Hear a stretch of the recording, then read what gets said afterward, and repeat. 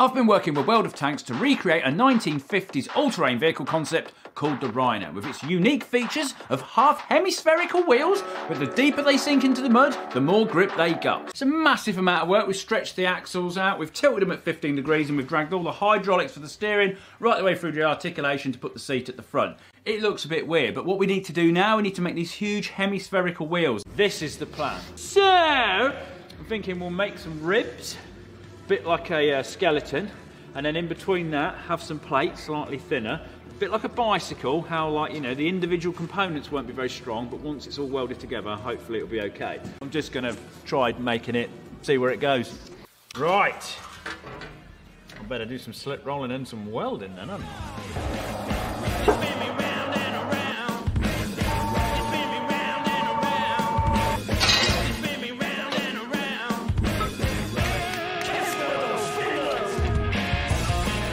I'm quite happy with this.